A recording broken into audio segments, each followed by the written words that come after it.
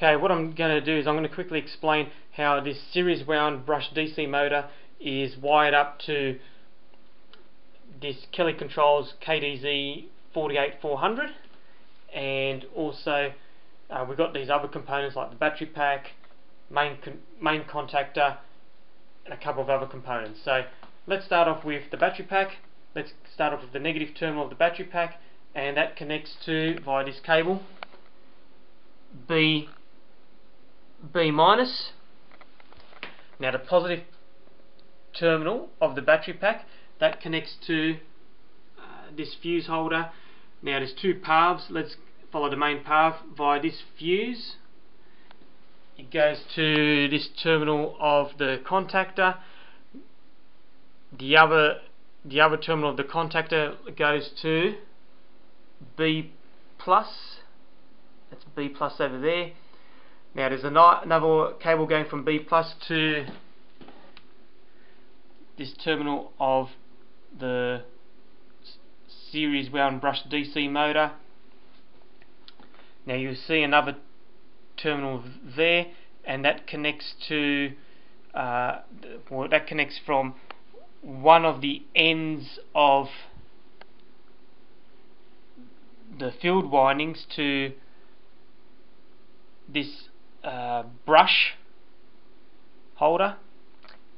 Okay, now this one here is the other end of the field winding, and that cable goes to M.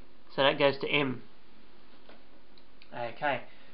Now you'll notice on the contactor there's a pre-charge resistor here, and that bridges across these two terminals.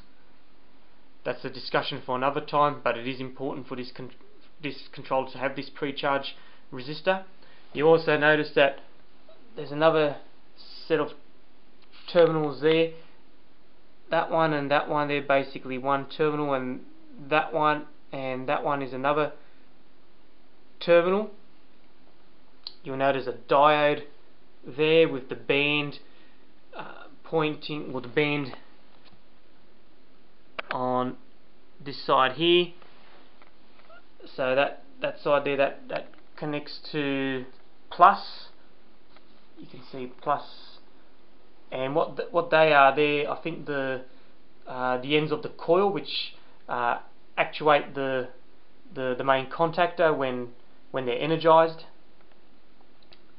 Okay, now so you can see there's a diode there. Now let's go back to this junction where it's getting power from the positive, or it's getting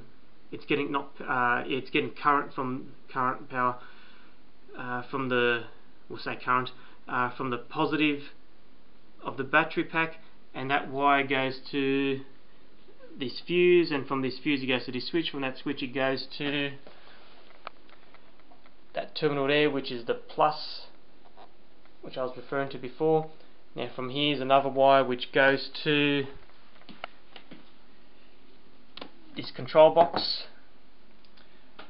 Okay, now over here you're going to see another, going back to the main contactor, one of the terminals.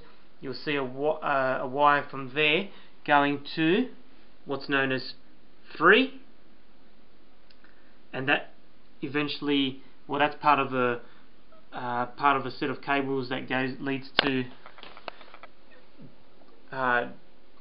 J1, or plug J1. Now plug J2, that leads to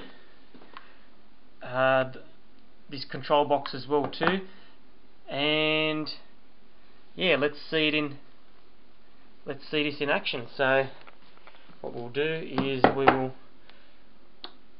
turn it on, just noting that this has already been pre-charged.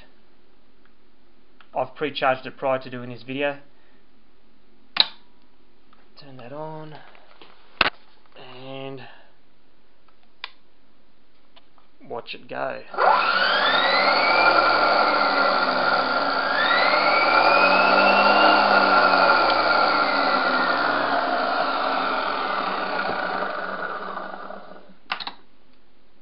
And there you have it. That's how I have wired up this series wound brushed DC motor, and wired it up so that wired it up with the Kelly Controls KDZ48400, and that's it.